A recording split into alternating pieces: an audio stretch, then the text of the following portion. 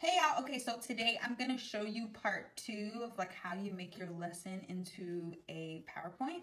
Into a whole video.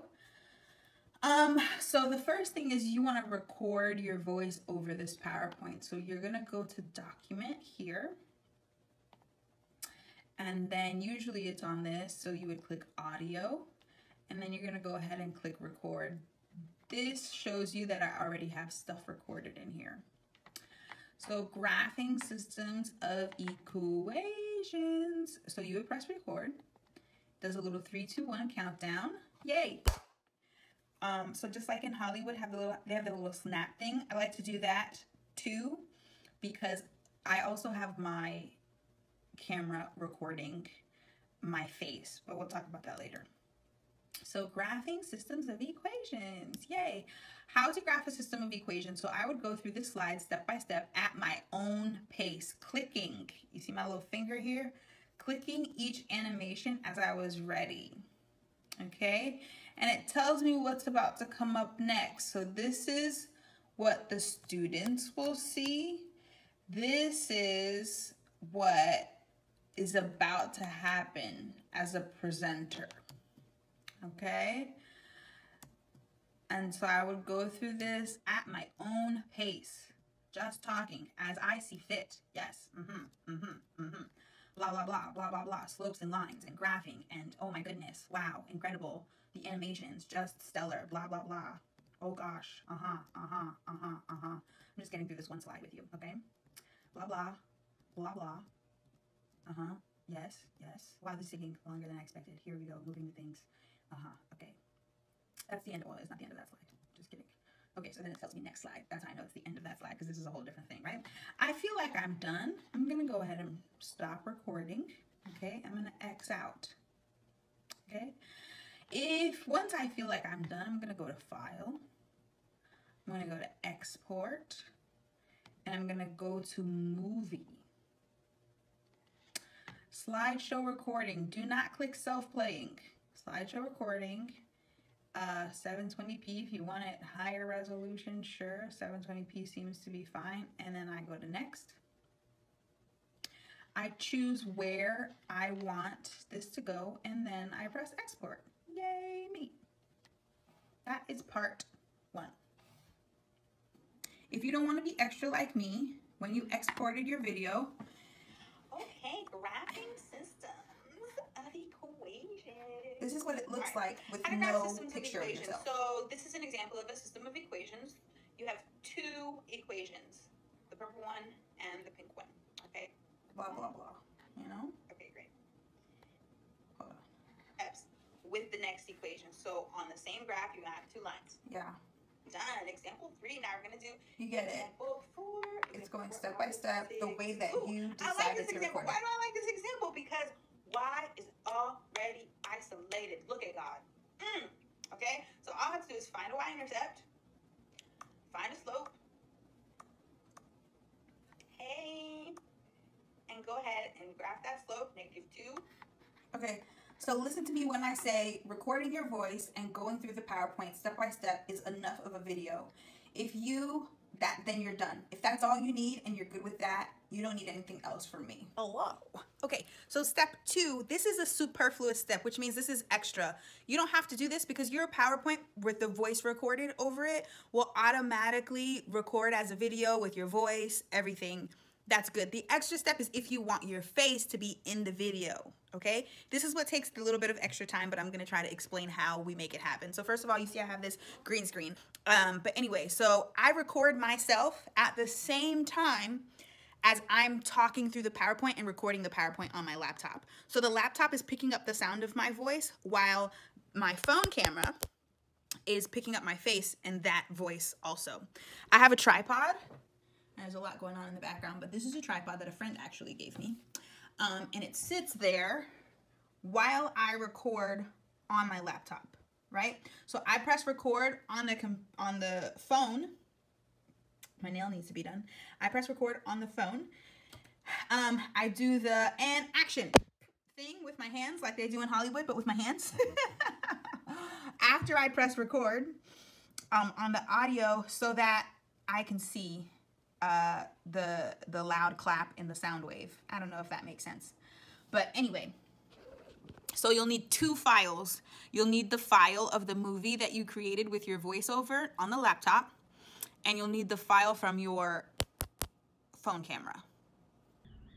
Okay, so first we're gonna be in iMovie, and then I'm gonna do Final Cut Pro. So I'm dragging both of the clips that we talked about. So the clip from my cell phone and the clip from the Keynote or the PowerPoint. So the PowerPoint file is gonna go first on the timeline. I'm just using two random videos that I made, not the same ones I was showing you. And then on top of that, you're gonna put the green screen video. Yay! So now that I have both of those on the timeline, I am gonna go ahead and I'm going to zoom in the timeline. Good. So now what I'm doing is I'm looking at the sound waves of both videos and looking to see where that clap is that I did at the beginning. So I'm gonna split the top clip there so that I can move it back to be closer to the sound wave on the bottom one. Now that I click the top one, I'm gonna go to that first icon and I'm gonna click blue screen, green screen, and that is gonna make my background transparent. So now what you have to notice about this specific video is now it's all lined up. And now that it is lined up, that is where I start the actual talking of the video. So if you're looking at the sound waves, that's why I'm circling the cursor, you can see how they match up, how they look similar right on top of each other. I can see the initial clap at the beginning, and then I can see where I start talking on both of them. They match, so I'm gonna split the top clip, split the bottom clip, and then I'm gonna get rid of that excess. And when I start the video, both of them will match the way that I want them to be matching. This is what you want, ladies and gentlemen, okay? Now take note that I am perfectly positioned in this video. So I am off to the left when I recorded. I did that on purpose because in iMovie, I can't move around my picture. I can just put two videos on top of each other. So what I'm doing now is actually fixing the green screen in the background so it doesn't look like it's wrinkled. This tutorial is not really for that. I was just messing around with it and I fixed it a little bit. Maybe I'll do a separate tutorial for that. But that's this video, okay? It looks good, it matches, great. This is exactly what I want. They're right on top of each other. Now, what most people are going to ask is, how do I move my face? So in iMovie, you actually cannot move your face. So the problem that you're probably gonna run into is what I'm about to show you right now. I have two clips. Notice that I'm not off to the left-hand side in this video. I'm right smack dab in the middle of this video, okay? And when I click the green screen option, that first icon at the top and then the drop-down menu, I'm in the middle of the screen. I'm covering the whole problem. I can cut myself out, but I can't move the frame. And so iMovie is annoying because of that. So if you are recording, record all the way to the left and only put stuff on the right side of the screen. But if you have Final Cut Pro,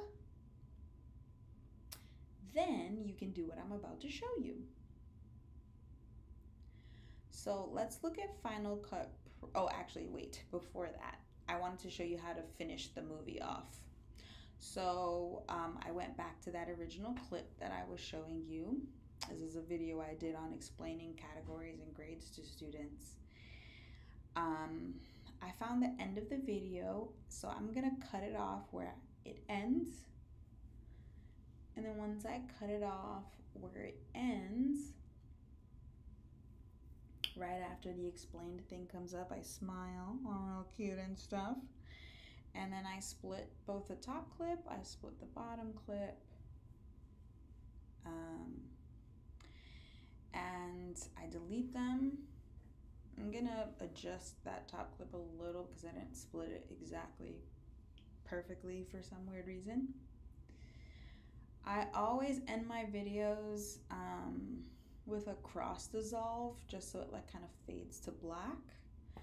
So I'm gonna drag the cross dissolve under transitions at the end. I'm gonna adjust the top clip just a little bit more and then do that. Okay, I'm gonna go to export and I'm gonna go to file. And then you would name your movie whatever you want to name your movie. You would also then find where you want to save it and save it anywhere. Make the name anything you want to, and then you would press save, and then it takes a while to export. So depending on how long the movie is how long it would take to export the movie. Sometimes this can take a while, you know, find some stuff to do. Okay, so let's talk about Final Cut Pro. So I'm gonna drag that quadratic formula video in there again where I'm smack dab in the middle of the screen. If I find it anytime soon. I think I was drinking some water or something. Anyway, so I'm going to my YouTube videos. I'm still going to drag the PowerPoint file or the Keynote file first. And then I'm going to drag the video from my phone second. I'm going to put that on top. I'm going to click the top video. The first thing I'm going to do is I'm going to click effects, and then I'm going to click keyer. So the keyer I would drag on top of my green screen video, and now my background is transparent. Yay! We love to see it. So now that it's transparent, I click the video, I go to transform, and I click that box on the transform, and it gives me permission to shrink my video, click my video, and move my video. There she is.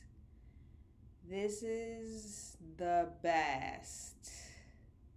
Absolute best. I can move it anywhere I want to. Top, left, right. I can make it as big as I want to. I can make it as small as I want to. And yeah, so Final Cut Pro is worth it for me just for this little fun fact. Okay, so what I'm doing now is I'm just matching up the sounds again. If you're looking at the sound wave of the top video and the bottom video, you can kind of see that initial clap at the beginning. I'm just listening to it to make sure that the sound is matching each other.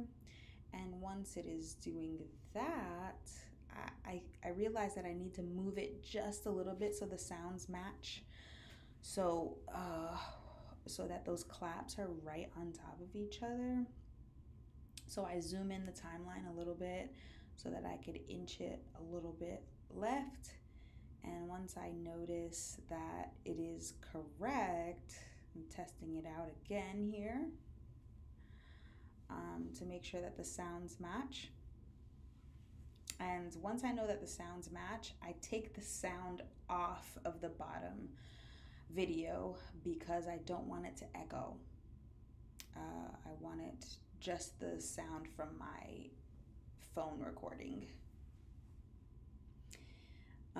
So maybe some of you are asking, why did I record the PowerPoint file in the first place? Because I want it to click at the right time while I was talking. So now I'm just looking at the video to make sure there's no glitches, that everything's happening the right way. I'm gonna cut off the end here. just so that it's ready to export. So yeah, you can see I'm going through the video, making sure everything matches. La-di-da-di-da. And then I'm gonna go, that's about where I finished the video, maybe? I'm listening to it. Okay, right there is about where I finished the video. So I'm gonna split the clip, or bleed the clip. That's the proper term in Final Cut Pro, bleed. I'm gonna delete the ends of those. I can select them and merge and make a new compound clip if I want to, but I'm not. I'm gonna go to export, go to Apple devices, very similar to iMovie, find where I want to put it, call it something, blah, blah, blah. I'm canceling because I didn't really want to export that. And that's it, guys.